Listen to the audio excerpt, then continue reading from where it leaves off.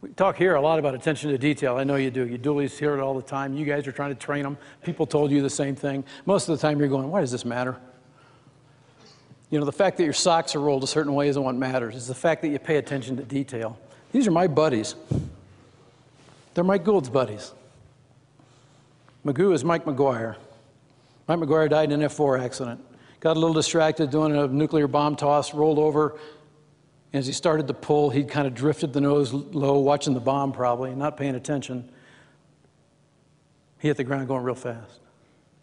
The board decided that if he started to roll and pull 0.2 seconds earlier, he might have lived. 0.2 seconds. Dave Meyer was flying as number 4 in an A-7 flight in Turkey. We called him Yamu because it means little mountain, supposedly, in Japanese, and he was a big boy. Played O-line on the football team. One of the nicest human beings I've ever met.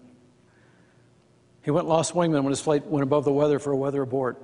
Nobody really understood why he went lost wingman. They just realized later he flew almost straight ahead, probably looking up in the air for his flight because he couldn't hear him on the radio, and flew into the ground. In the investigation, they determined that his volume knob in his radio had been turned down, probably when he bumped it with his glove, reaching for a switch nearby. Seems like such a little thing, doesn't it? John Vosberg was flying 22 feet low on a low-level route in Korea. He was certified to 100 feet. He was about 22 feet, didn't have a radar altimeter. Hard to tell 22 feet. Unfortunately, there was a new cable that had been strung at 78 feet above the ground.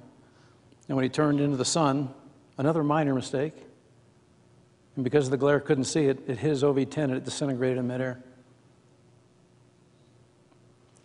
Chico Lavelle was crouched on the front seat of his F-4 at Nellis Air Force Base waiting to do a ground egress because they had a fire behind him. Somehow he and the backseater had gotten the terminology confused, and when one of them said get out, the other guy thought he meant bail out and ejected him.